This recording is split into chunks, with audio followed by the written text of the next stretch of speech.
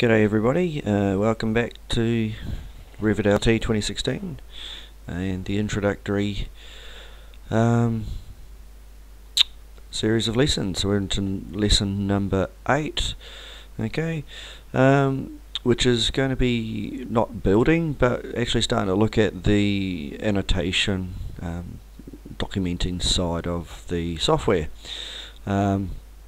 But just a very quick recap from the last things. If I spin into my 3D view, okay, the last job we did, or the last presentation, okay, we added a very simple generic 300mm floor using sketch mode, and showed you a couple of tips and tricks with regards to what happens with, drawing those sketch mode lines to produce a 3D object.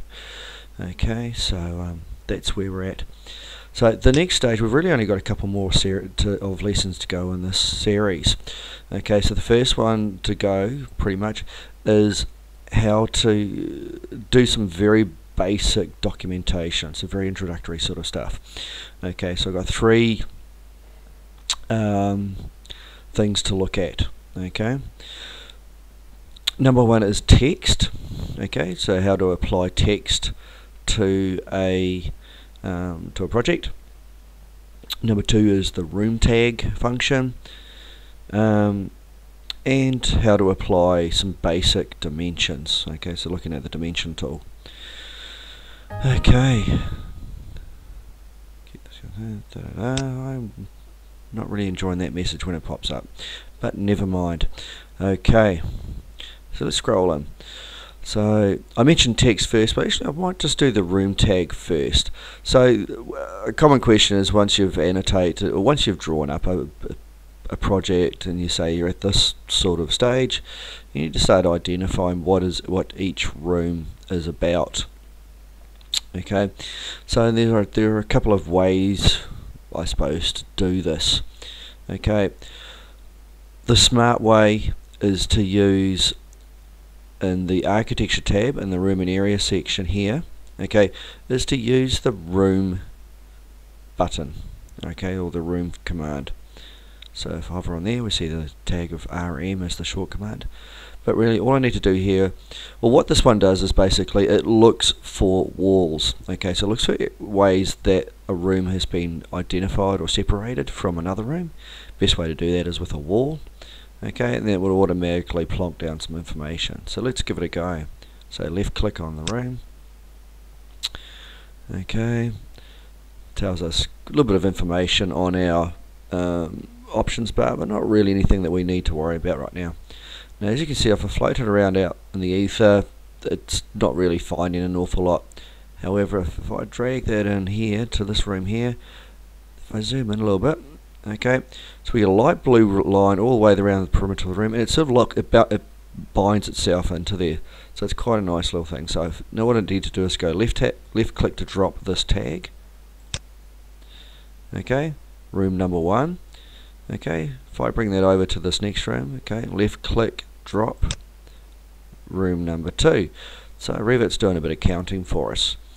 Okay, left click, room number 3, and so on and so forth. So if I click all rooms there, escape out of there.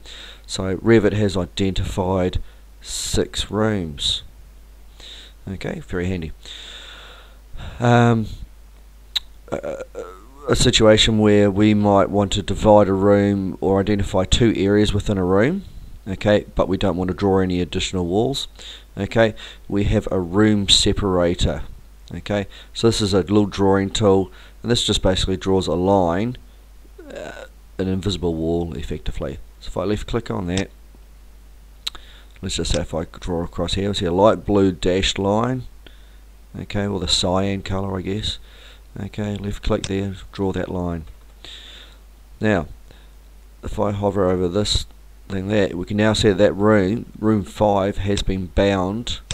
Okay, been stopped by that room separator line in there. So I can now go in here, I could go room tag in here. There we go, room 7. 1, 2, 3, 4, 5, 6, 7. So a common use for this would be like in an open plan house, and we've got kitchen, dining, all of that sort of stuff, all in one open space. There are no walls separating these areas, but we want to clearly identify them. Okay, so, and by default, if I click on this tag here, if I click on the tag, you've got to click on the tag itself. Okay, click on this down arrow. There's a couple of, there's three options here. So this one's got the room area tag. We've got a room tag with area. So if I left click on that, what it does is tell me what the net area of, or the gross area of that room is, which is quite handy. So 16 meters squared. How about that? Okay, I can click on this one here. Grab that one there. Room tag with volume. There we go. 101.52 meters cubed. So a couple of nice little things that we can do there. Now, the big thing is, at the moment we can't have, with the default tag, we can't show volume and area at the same time without going into this family and hacking it a little bit and making it do things. We're not going to be doing that. So, but look, this is just an introductory type stuff. Okay. Now, in Australia, possibly in New Zealand and things like that, certainly with town planning drawings, you know, stuff that we send to the council before we apply for building permits. Okay, we quite often need to identify a room, perhaps not by its area, but by its approximate length by breadth, depth, dimensions. Okay, in town planning we don't generally try not to over document and over dimension. Okay, so we just want to chuck in a couple of basic bits of information. So this room here, 16 meters squared, it looks like it's about 3.5, or let's say 4 by 4, just for argument's sake. Okay, actually no, let's do this right. Let's look for a measurement tool. We haven't done that yet. Okay,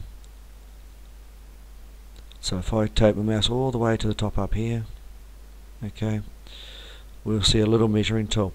Now you'll see here where it says measure between two references, you'll see in the brackets there Q1. Okay, that's a shortcode that I've created. Okay, so that's my shortcut because it's a command I use all the time.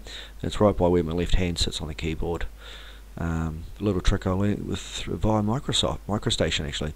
But if I go left click on that, okay, left click there, so it's just you very much like the measuring tool. So that one says it's 3.5 wide. I'm just going to write this down, 3.5 meters wide. The reason I write it down is I've got a terrible memory, so I have to write everything down. By 4.5 down. Okay, write that down. So, like I said, room tag will give us the area. Okay, we may need to document something a little bit differently. So we could use a text version or a text way of doing this at this stage. So again, may not be the perfect way of doing things. We're not after perfection right now. We're after about learning basic commands. So the text command, we now go out of architecture tab at the top here.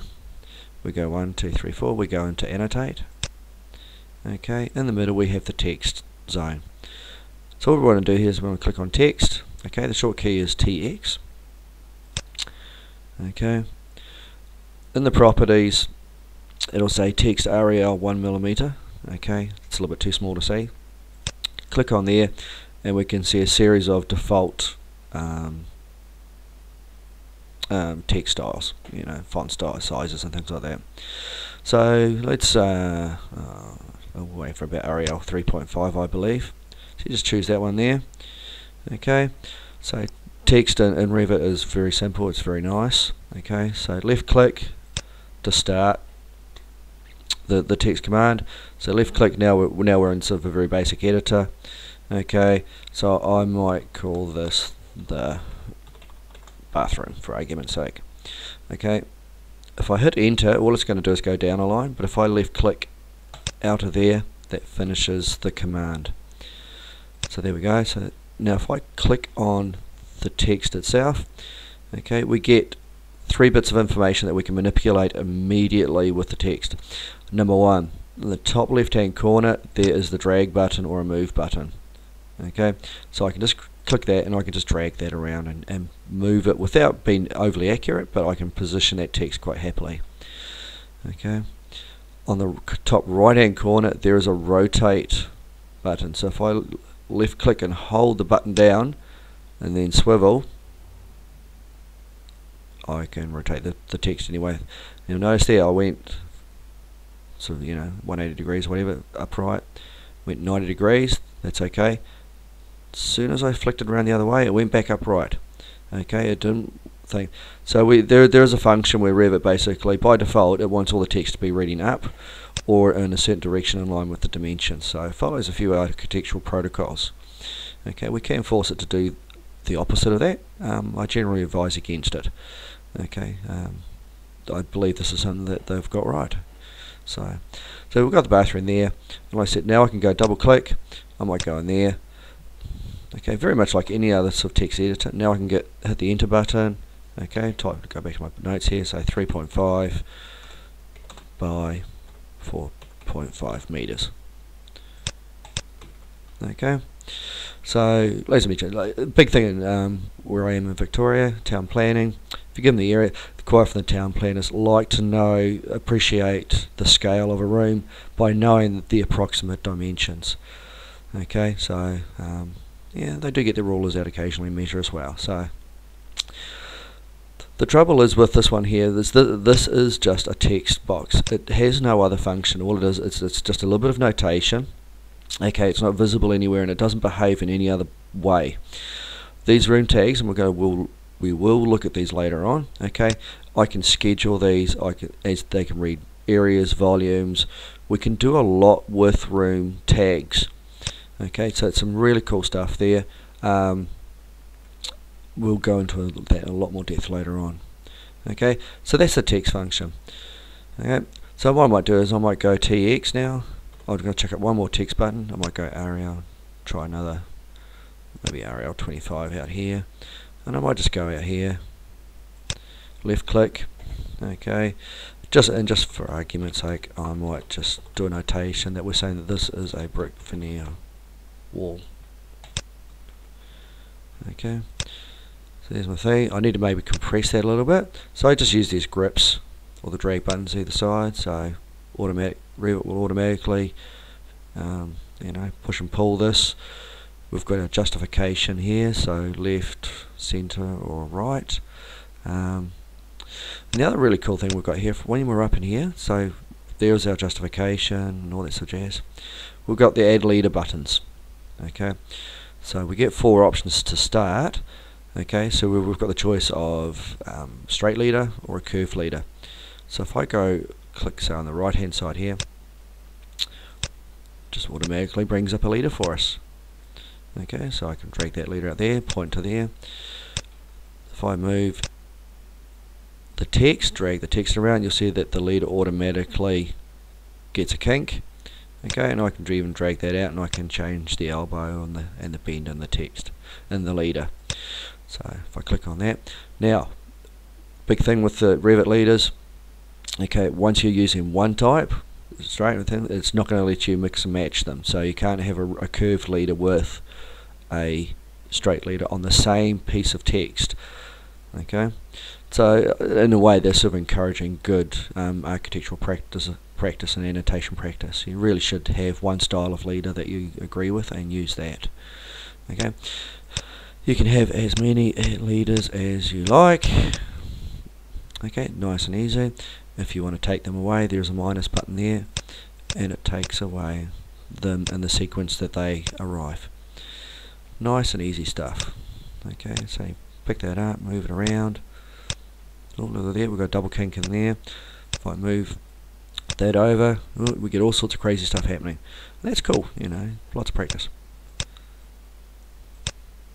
So as most of you will be aware, if you've been in the industry for a while, annotation is this is all the fun stuff. This was the build, this was fun. It didn't take all that long though. Now we've got to get into the annotation. So we're always going to try to find ways to speed this up, because let's be perfectly honest, it's pretty boring. Okay, it's important, but it's boring. So we've got to find a way of speeding things up. So room tags, #1 way of speeding things up. Okay, Next bit of annotation to talk about is dimensioning. Okay, so we're back in here, so we're just going to punch up a couple of basic dimensions here. So we're still in Annotate. Okay, now what we want to do is we're going to the Aligned tool there. So DI is the command, short key command for dimensions. Now a couple of key things here. So in the options bar, okay, it says here that we're picking the wall center line. Let's click on that. For this type of project, I would be inclined to be looking for wall faces. If I was in a commercial project and I was dealing with columns and brackets and all this sort of stuff, I'd be using the center lines and grids because that's what's important. Project like this, we have no grids. We're basically just dimensioning straight off the house. Okay, pick individual things. We can pick entire walls if we wanted to, but I just want to pick individual references. So wall faces, individual references. Okay. Now, so all we need to do, it's a left click function. So we're just going to pick this one here. So all I need to do is I just go left click, and what it does is it picks up the entire face of the wall. It's not picking up a point, it's picking up an entire object, so it's dimensioning the object. Okay, then I'm going to come over here and I'm going to pick up that wall there, left click, there we go, 10.55. Okay, while I'm still in the function, okay, see it's still looking for a dimension, I can go all the way over to the end here, left click, bing, and pick up the other articulation there, point there. Okay, now to stop the dimension command, you just got to click away where it's not going to measure anything. So just where my cursor is right now, in thin air, left click, drop. Okay, done. So I'll repeat that. Okay, what I'll do is I'll pick up another string in here. Okay, so I'll pick up a bit more information. So again, go back to Annotate, Aligned Dimension. I can zoom a little bit closer here, so I'm going to pick up that one there. So I'm going to determine the thickness of the wall there, the length of the room, thickness of that wall, the thickness of that wall. Okay, come up here and just sort of line them up a little bit, and there we go. Okay, if I make a mistake with a dimension, I can just delete the whole string. If I want to delete just one string or one element of a dimension, if I hover over the dimension string and then tap the tab key once, it'll pick up that dimension only, and then I can hit the delete button or DE, which is the other delete command. Okay, so Control Z to undo what you've done there. Okay, so we can dimension up all this sort of stuff. Yeah, so dimensioning is nice and simple, very effective, it's nice and quick. And the other beauty of the dimension here is that if we move a wall, because the dimension is associated with the wall and not a point, the dimensions update with that movement, and that will happen every time, so it's pretty handy. So it's not going to it's going to look after you. Okay, the other big thing is that Revit doesn't really let you fudge the results. Okay, so whatever you draw, generally that's what Revit wants you to draw.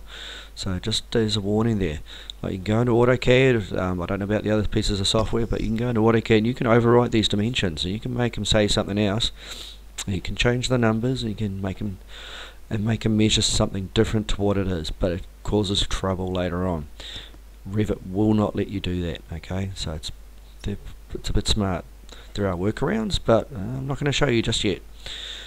Right. So that's the basic guts of some very simple annotation techniques. So we've got room tags, we've got some text there, some more text there, and some basic dimensioning. Okay, so I'm going to scroll out now. We're going to say sayonara. I'm going to pause right now. We're going to stop, upload. The next one, the next video, we're going to basically publish this onto a title block, and that'll be the basics, the bones of the lesson. Okay, see you later.